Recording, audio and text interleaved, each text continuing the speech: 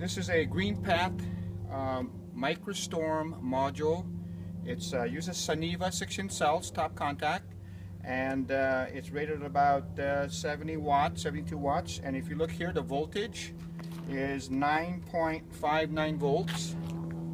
And I'm going to measure the short circuit current. That's the open circuit voltage, 9.57. And we're going to go to amps. And the amps is 8.67 amps right now.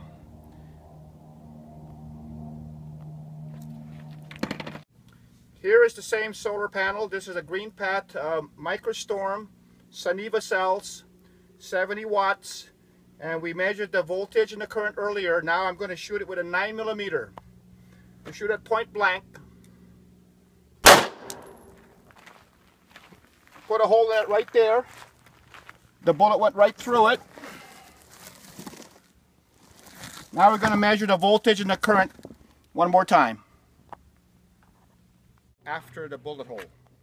So the voltage on this module is 9.72 volts, 9.7 volts, and the short circuit current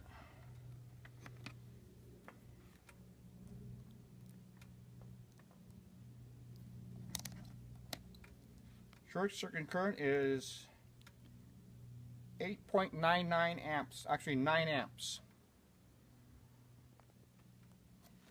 And here is the hole. That's the bullet hole from the 9mm.